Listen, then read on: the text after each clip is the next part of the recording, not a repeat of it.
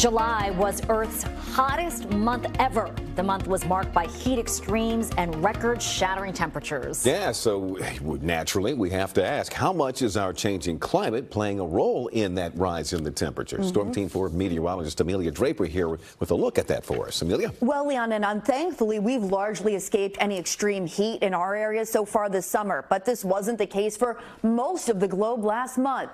We know it's hot in the summer, but how much hotter is it getting because of our changing climate?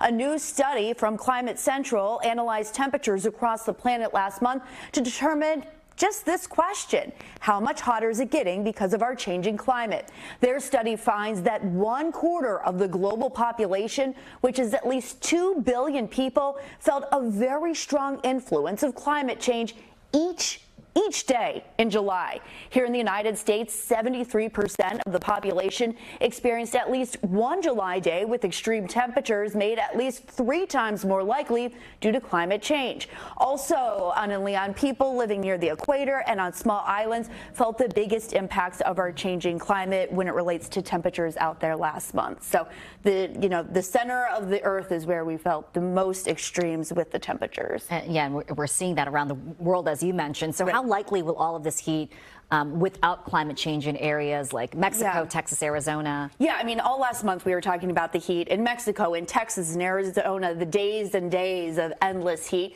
This study from Climate Central said that this heat that they experienced last month would have been extremely unlikely. So basically this wouldn't have happened without our influence of our changing climate. So I mean, that impact that you're saying, seeing it every day, feeling that impact, it really is amazing to see. Yeah. All right. Thanks, Amelia. Sure thing. Can't argue with the numbers. Right. All right.